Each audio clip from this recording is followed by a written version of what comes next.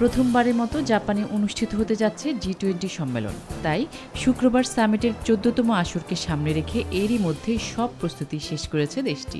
এবারে G20 সম্মেলনের সভাপতিত্ব করবেন জাপানের প্রধানমন্ত্রী শিনজো অ্যাবে। সম্মেলনে যোগ দিতে বৃহস্পতিবার জাপানে পৌঁছানোর কথা রয়েছে চীনা প্রেসিডেন্ট শি জিনপিং সহ G20 সদস্য দেশের শীর্ষ নেতাদের।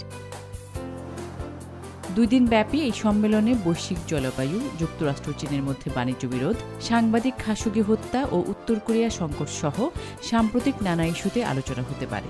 এছাড়াও আন্তর্জাতিক আর্থিক ব্যবস্থা ঢেলে সাজানোর চেষ্টাকে গুরুত্ব দেওয়া হবে বলে জানা গেছে। তবে এসব সমস্যা নিরসনে শুধু অঙ্গীকার নয়, বাস্তবায়ন প্রত্যাশা করছে ইউরোপ সহ পুরো বিশ্ব।